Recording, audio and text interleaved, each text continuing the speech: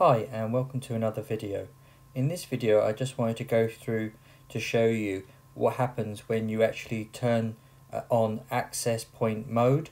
So what this does is switches the router from having all the full functionality of acting as a router, access point, and completing all the different tasks like the assigning IP addresses and firewall and things like this. So what I've been recently doing is I had a spare PC that was just sitting there doing nothing.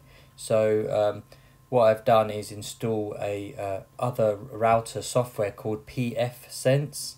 I'll put a link in the description if you're interested. There's many videos on YouTube and some really good ones as well that will go into more depth if you're interested in that kind of thing. And what that does is actually turns your old PC into a router, so it can do all the routing and things like that, the firewall functions, and you can customize it. So I was just playing around with that just to see what the difference is. But of course, as you've got the old PC running the pfSense software that is now doing the routing and the firewall and the DHCP server assigning of IP addresses in the network, the actual Asus router doesn't actually need to do that anymore. So as you can see here, within the mode there, you can see I've got access point mode. So that's where I've changed it to access point, so it's no longer a router. So when you switch that on, you can see on the left hand side the options have now basically reduced. So as you can see, there's no AI protection anymore because there's no need for a firewall, and also the WAN option has gone, and also NAT. So all the functions that for a router has now been switched off because you just want this to act as a Wi-Fi access point. So this is where it's just basically just going there and you connect all your Wi-Fi devices as usual to this, but then this device will connect to another router, and in this sense is my old PC running pfSense. And you can see it doesn't have a WAN IP address anymore, now it has a LAN IP.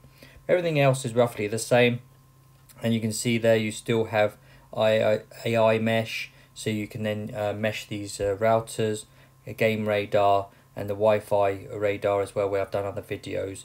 The network map as well, the wireless, so all of those functions, because you're still connecting, you need to connect devices to the wireless and everything else. But as you can see here, so under advanced settings and administration, now within the administration under advanced settings option we have here, you can see the 5 options.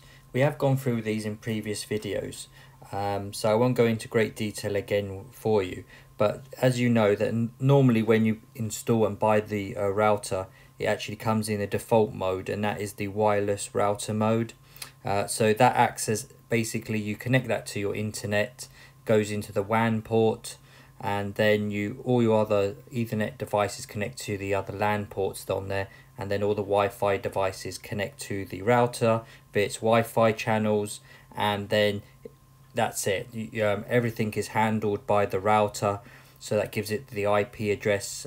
You have the firewall, you have everything there, and the DHCP server, parental controls, everything is all in one interface, and it makes it really good for the home user. So like what I've said before, is that I've got now a router that I built for my old PC using pfSense. So I've changed this now into the access point mode, and as we said, it reduces the functionality, so you don't need all of those because they're handled but now by the router that's connected to the internet that I've done using pfSense. So basically what I've done now is connect the Ethernet cable from the WAN port on the back of my router, and then I've connected that to a port on my old computer running pfSense.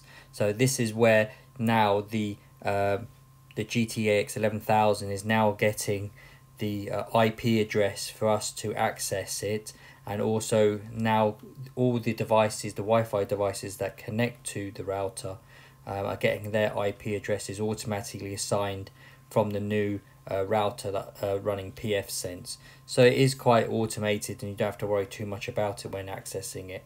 But again, there's the functionality of like the parental controls. As you've noticed, the options reduced down because you don't need them anymore, because they should be controlled by the router that you're plugged into. So yeah, so basically we've got the three functions. So the wireless router mode, as we all know, is just where it handles everything. The access point basically turns this into a wireless access point. So all it does is you connect your devices to this, and then this then sends the signal to your router, and the router will do all the work with the IP address assigns, the firewall and everything else. Of course, using this here is very good still, because you can still access all the Wi-Fi radar, the game radar, and you can use the mesh mode as well. But also you've got the functionality of fine-tuning the wireless network, so you can get the best out of your Wi-Fi devices. Again, you can still connect devices to the Ethernet ports on the back of this on the back of the router, so that doesn't stop you doing that. And then all that happens is that instead of this router giving you the IP address and being protected by the firewall built into the Asus router, it actually gets the IP address via the other router that is connected to by the Ethernet via the WAN port that's connected to the PC. So I hope that's clarified a bit. So again, there's the main two ones there. You do have repeater mode as well. So in this mode, basically the router wisely connects to an existing wireless network. So that's basically to extend the wireless coverage. So if you need to connect and extend the coverage, and if the repeater mode can be used with other routers with different makes and models, like with Netgear and TP-Link and things like that, so you can extend their range using this using our Asus GT-AX11000. It basically just connects by wireless, and then it will just repeat the signal that's coming from there, and you just put it into that mode there. Again, it will limit the functionality, so you won't have the firewall function, the WAN and everything else, because that's handled by your main router that you're actually repeating. Again, you've got also the last option, there's AI mesh mode as well. In this node is basically what we've got the option here, and we've gone through in previous, so I won't quickly go through that. Is basically, again, it's for other Asus routers where you can connect, and it does everything simultaneously and very easy for you to do. And then again, Media Bridge is around providing two routers again. So the Media Bridge provides the fastest way of using the Wi-Fi 5 and 6 connection for multiple media devices simultaneously.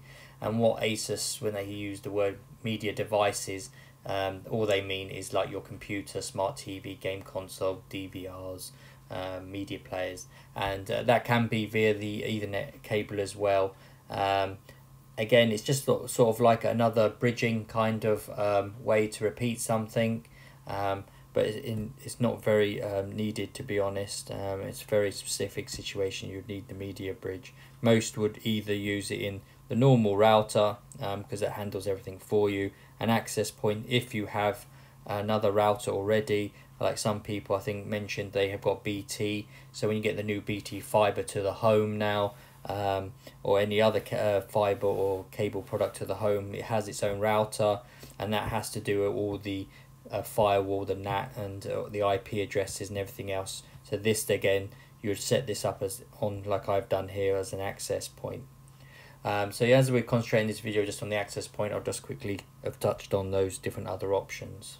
I hope that's clarified. Also, if you do have any other questions around this, you can always just ask. So as you can see here, as I said, the functions are all the same. You can still upgrade the firmware, the system, and everything else, so that all stays the same.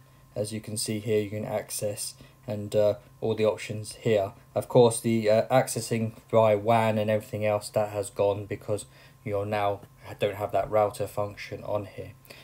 So if we go back to on wireless, as you'll probably see here, like I said, nothing's changed. You can still select your different networks, and you have all the options here for the advanced and professional settings to change your wireless, because you still need all your devices connected. and then the guest network you can set up, and then LAN as well. So you'll see under LAN, you've got you haven't got your WAN IP address anymore tab at the top because that's been switched off, and then you've just got here your IP address where it's going to get from the main router that you've connected the the GT-AX11000 to. And as you can see here, I've just left it as automatic, so it'll go to my new router that's running the pfSense software on my old PC, and it'll just ask for an IP address from there. And then from here, all the wireless devices that connect to this router will automatically get their IP address via my new router that's running the pfSense. So it's all automatic and you don't have to do anything when setting this up, so it's not that complicated really. And as I said, it just reduces down the options you have, but again, then all the work and everything else then works basically onto the router that you've connected to. So that will do all the most of the work of the firewall, and also assigning IP addresses and all the basically the routing functions that you have. So it'll be less work for this router here. So hopefully it should not tax it so much, and also keep it a bit cooler by temps and everything. So hopefully it will last it a bit longer. But to be honest, I've never seen this overheat too much anyway. And as if you've seen any of the videos where people are actually tearing down the actual router, it's got quite a lot of large heat sink in here. So it does keep it fairly cool and everything else for long-term durability and everything. So this has just been a quick video just to show you how what the actual interface looks like when you do swap it to into AP mode or access point mode. As you can see, you still can see all your clients connected to here, and the ping and everything else. It's just, as I said, all the router functions will be basically be done on the other router, and this is just like a Wi-Fi access point where all your Wi-Fi devices still connect to it. So yeah, so this has just been a quick video just to go through that and just to let you know the different functions. If you have any questions, then please leave them in the comments, and as usual I'll try and help you as much as I can. Okay, thanks for watching and have a great day.